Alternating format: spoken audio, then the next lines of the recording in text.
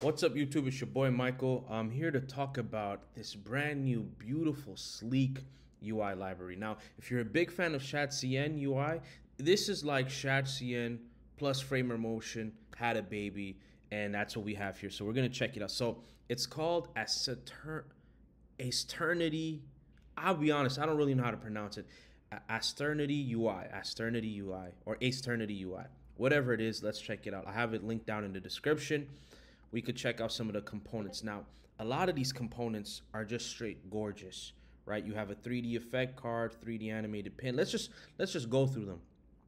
So, nice clean card component, hover over it, and like the animation sort of follows this anti-clockwise flow, and it's very clean. And the thing I like about this UI library, it's just like Shadcn UI, where you get all the source code. So I've actually sort of been learning a lot about Framer Motion, because the source code is all there, right?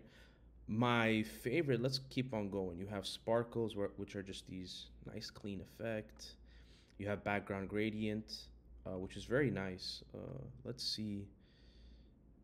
Yeah, it's and it's very easy to set up. We'll do an example setup in a bit. We have spotlight. This is pretty cool.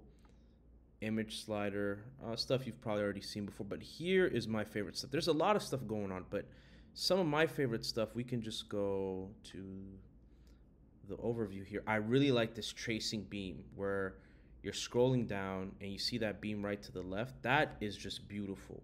And it's like not instant, like it sort of like follows you, and like it's not super fast, which I like. It has that like slow, nice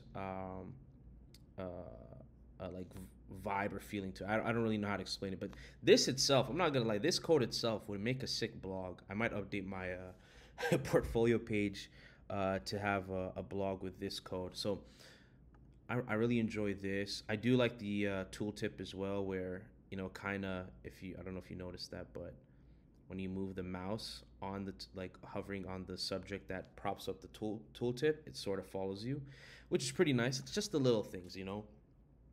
What else? The bento grid. Now, I don't know if you know, but if you follow any designers on YouTube or on Twitter, particularly, sorry, X, bento grids are just in right now. Like, they're very clean. It design, like, the design is very aesthetically pleasing. It explains everything in one clear section. And they're not the most funnest thing to make, as in, like, it's not hard to make, but to make it look this nice, and have it straight out the box is beautiful. So again, it's very easy to set one of these things up.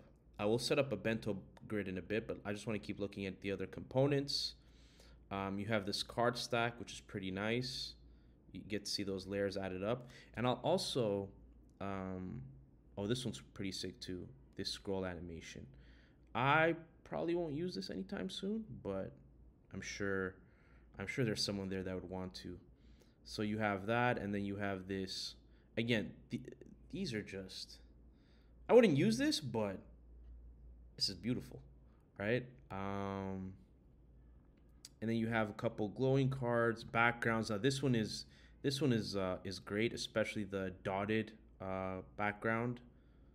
Is it this one? No, it's this one right here. I really like this one. This kind of gives it like a very clean startup look. Oh, there's this sick layout grid as well, where if you like click on the section, it comes like a modal, like a card that hovers over, which I really like.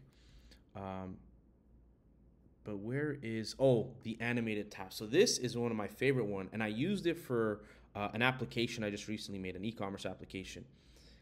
Check that out. I just love how they swap just that animation. Now, one thing I did is I don't like how, like, I don't like the space between the tabs and this right here. I like how it looks when the cards, like, when the cards are like stacked on top of each other. I like how that looks. So what I did was I went into the code. Was it here? No, I believe it's in this here. So I went to the code. You see this state right here where it says hovering. So I set hovering to be true. And essentially what it did was, like the way it looks like right now when the cards are stacked on top of each other, that's how it looks default. And I prefer that personally.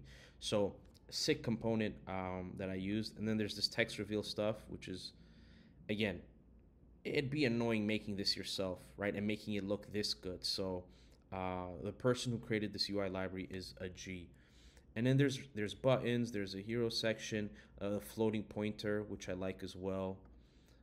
But really my favorite one, if we haven't checked it out yet, is we have the bento grid. So we're gonna set this up right now. So all right, I have VS Code loaded up. This is just my starter Next.js template. I'm sure most of you guys who are web developers who work with Next.js, just having to set up again and again gets annoying. So I have my own little starter template that I just build off of. So if I wanted to have this bento grid, first thing I would do is start off with installing these dependencies. So let's do that right here. All right, let that install, and then we're gonna have a cn.ts. I'm pretty sure I might already have this, but I'll show you guys how I do it anyway. So you create your utils folder, or I don't, and then we'll do cn.ts, and then we just copy this code. npm errored out. Let's see. Okay, maybe I'll just use yarn add. Hopefully this works. And then we're gonna create the UI. So we're gonna go components, UI, bento grid. So let me just copy this. I'll go to components. I already have UI, and then it was called bento-grid.tsx, right? TSX, of course. It's not a TS file. What are you doing, Mike? So we'll do that. We'll drop that in here. Perfect, perfect, perfect. So that code is already in.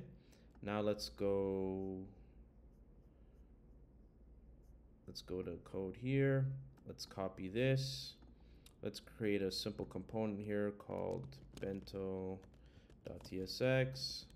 Just copy it here. We'll call this bento.